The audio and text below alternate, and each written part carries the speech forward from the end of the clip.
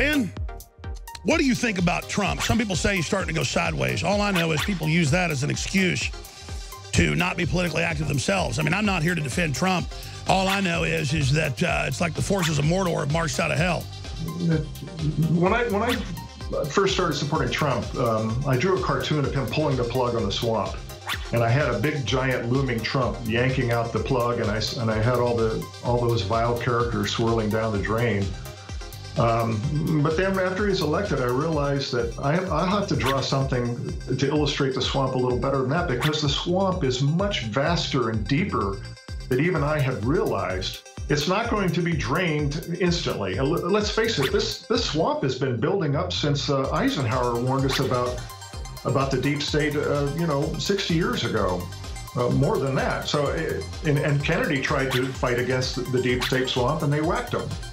So, over a period of time, this swamp has just grown immense, and it's not going to be solved with a snap of the fingers. And I think Trump is starting to realize that.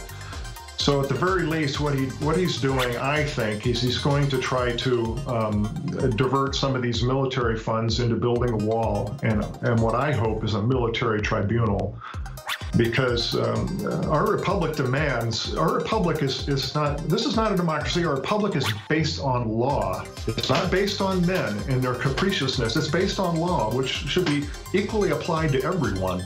And that most critical person that it should be applied to, in my opinion, is Hillary Clinton, and she really needs to be locked up.